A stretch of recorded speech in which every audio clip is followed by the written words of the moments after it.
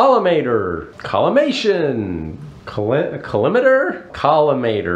collimation eyepiece. Hey, if you're trying to get even better astrophotography, one thing you need to do is align your telescope. Collimating, collimator, that's probably not right, but aligning your telescope using some sort of tool, maybe just your eye or maybe something like this, will help you get better photos. Let me walk you through how it works. You can buy something like this. This one doesn't use a laser. There are a lot that do use lasers that try to do it with reflection. I've opted for one that doesn't need lasers because then I don't have to worry about batteries to replace or the laser just going out. And you know, it's kind of neat to do it the old way. It looks a lot like an eyepiece. There's a set of crosshairs in there that you can kind of see. And then there's this hole here, which kind of makes it look like you should be looking down in there, but you actually look through the little hole in the back. And that helps you get a nice alignment through the whole length of the collimation eyepiece. To use it is pretty simple. You take out an existing eyepiece, and you can do collimation without any eyepiece by just looking in there. What this does is give you an extra set of crosshairs for a little bit more alignment, and you kind of get to see what it's like with an eyepiece in there. You want to move your eyepiece mount down into the telescope. Some people say put it all the way.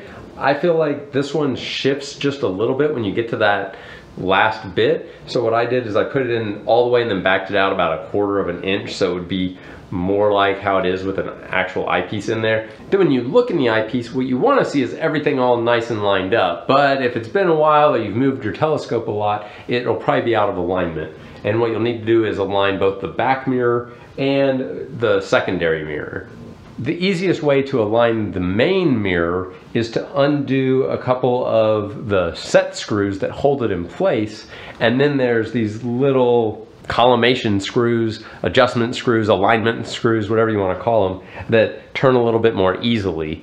And so as you turn those, that adjusts how the main mirror reflects. The secondary mirror that you have is probably what you're actually looking at first. It's a little confusing, but that's the one up at the top of your telescope usually. And you can undo the screws there and adjust it. You have to look at your specific telescope to see. Generally involves loosening screws, making adjustments, and tightening those screws back. It's pretty simple.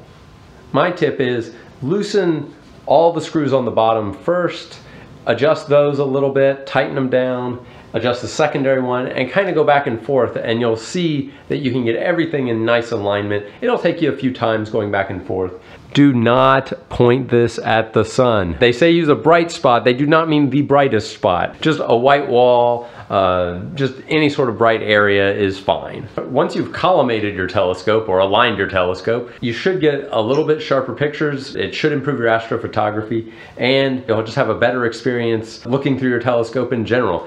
You don't need to collimate your telescope every time you use it, but every so often, especially if you've got something big coming up, it's worth just popping this in and making sure everything's still aligned before you go out stargazing or planet gazing.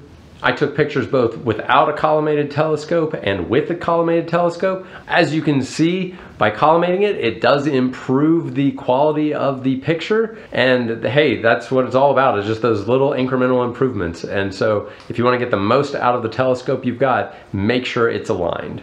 I hope you enjoyed this quick tip to improve your astrophotography. I've got another video talking about how to connect your Nikon camera to your telescope. That will help you get started in just basic astrophotography. It has links to all the things you need, so take a look at that. And let me know what you think down in the comments. Are there other things that you found that you wonder how they affect it? I've got some other videos that I'm working on. Like and subscribe, all the things, and keep an eye out for those. Have a good one.